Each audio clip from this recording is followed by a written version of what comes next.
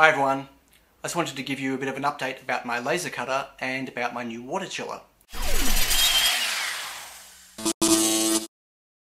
Many of you might remember that my K40 caught on fire a little while ago. I have fixed it. I was going to buy a new laser cutter at the time, but I left it too late and the one that I wanted to get was out of stock. Still is out of stock here in Australia, and I don't particularly want to import one directly from China right now.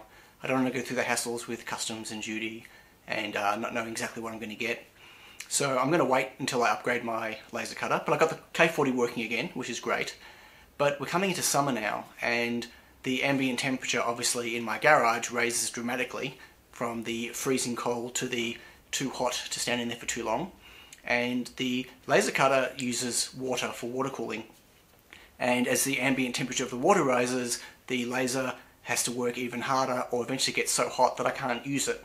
So my sessions get shorter and the ramp of temperature gets up pretty quick. So I bought myself a water chiller when I was going to buy the other laser cutter, because the other laser cutter needed a water chiller, but the water chiller can also work with the K40. And I've been putting off unpacking it and setting it all up just because everything was working perfectly without it.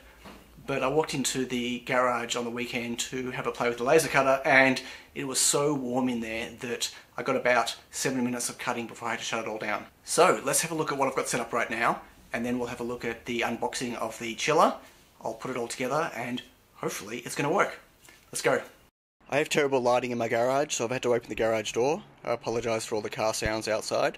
So this is what I've currently got right now. It's your typical water tub with an air pump inside it that pumps water out of the tub into the inlet of the laser here, which then goes through the laser, cool it all the way down the end and back out of the outlet, which is just here.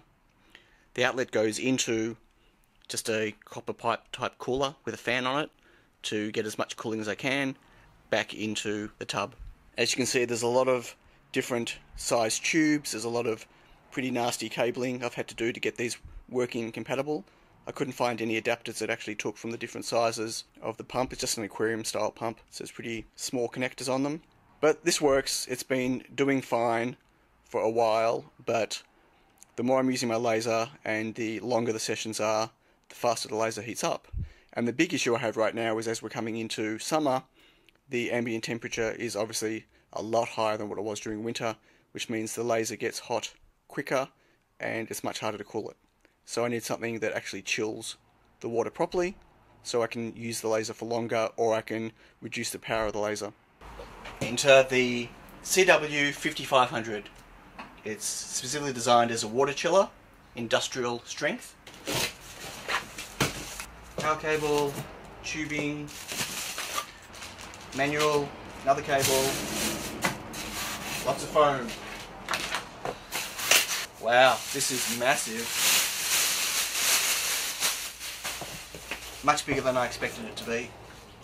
Whoa, and it's heavy. Okay, I need a place to put it. It's a good view of the back of it. Let me just move this box out of the way. Now, I don't know a lot about it. I'm going to have to read the manuals. I'm going to have to work out where I'm going to put it. Obviously it's going to go in place of where the water tub is right now. I don't even know if it'll fit. It's pretty heavy, but let's find out. Okay, it's in. As you can see, I've got my inlet and outlet. All the rest of the cooling's been removed. And it was a bit of a challenge to get these cables in.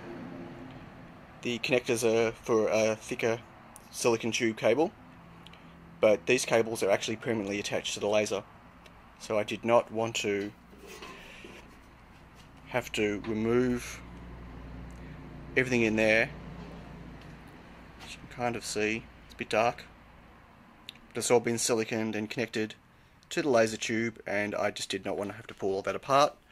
So I completely wrecked my fingers, but managed to squeeze the tubes on, and I've locked them into place. I have not turned the chiller on yet. I'm a little bit scared. But it's all plugged in, powered up. So let's give it a shot. Okay, it's up and running. It's loud. Let's see if you can see the temperature. currently 18.9 degrees and dropping, but it's in. There are no leaks, which is pretty good, and you might be able to just see here, that's the temperature reading going through the laser. So that keeps dropping as well. That's pretty good. So next is to do a test run. So obviously this is much noisier than what I had before, but the laser's noisy when it's running anyway. But I now have water chiller on my laser, and just walk around here, a much cleaner setup at the back. I'll just have to keep monitoring these back connections and make sure there's no leaks, but so far so good. And there we go, we have a success.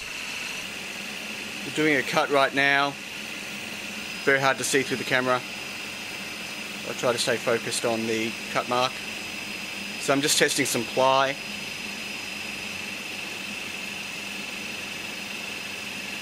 It's been running for about 4 minutes so far at a pretty high intensity, and as you can see, the temperature is pretty good. It's very good actually.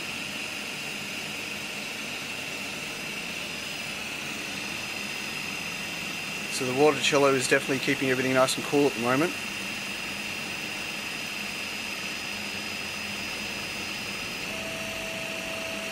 Okay, and there we go. So it wasn't a full cut through that I was doing. It was just